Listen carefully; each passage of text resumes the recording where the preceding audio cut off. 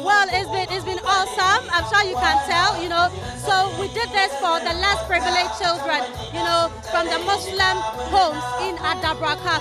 And that is how come we had to come to the mosque area, And I'm sure you saw the number of needy children who came, So this should tell you that this is what we wanted to do, to put smiles on the faces of the less privileged ones who, but for this bash, wouldn't have had a beautiful Eid celebration. And so we give thanks to Allah, for granting us the ability, the strength to also make impact in society.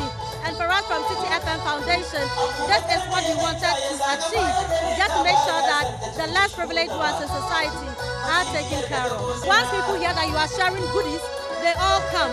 But it was important for us to stress for them to understand that, one, it is for the less privileged children, from the Muslim homes, and also for the women as well. And so we have some men even coming in. You can still see the men around, but we told them that they should just take it easy. Their wives are bringing the goodies home, and they will benefit. And also, really, for the less privileged children. And so, well, we expected the numbers to be overwhelming, and it was quite overwhelming, but at least we were able to manage things, and everybody was happy.